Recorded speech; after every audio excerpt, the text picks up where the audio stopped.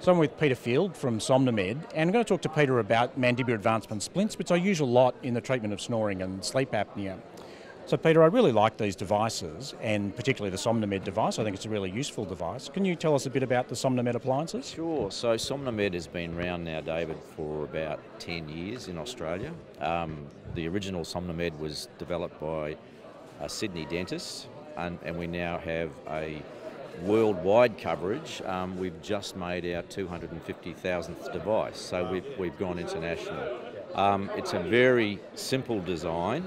It's what we call a wing coupling system. So basically we have an orthodontic screw on the upper and a little wing on the lower, and the idea is that the device simply brings the jaw forward, the theory being that by bringing the jaw forward you improve the patency of the airway, and that reduces the number of apneas, hypopneas during the night.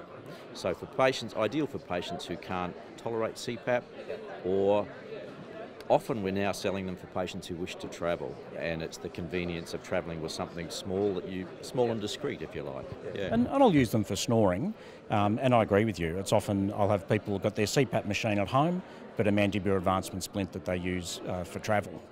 One of the other problems I have clinically is transport drivers or commercial workers, and it's been tough to measure compliance with oral appliances. So how do you go about that? I'm glad you asked the question, David. So SomnoMed has just introduced a little product called DentiTrack. It comes out of Canada by a company called Brabon. The DentiTrack picks up on body temperature. So basically it'll start recording when the patient puts it in their mouth at night and when they take it out in the morning. So that way you get a nice little report that says patient is wearing their device every night, wearing it for 8 hours a night. Joe Neum is at the meeting. Joe has done an initial study of 69 of these patients. He's showing average nighttime usage is 7.5 hours. Average overall compliance is 85%, which is what the data tells us, but we now have a way to measure that. Patient self-reporting was saying that most people put it in when they go to bed and take it out when they get up in the morning.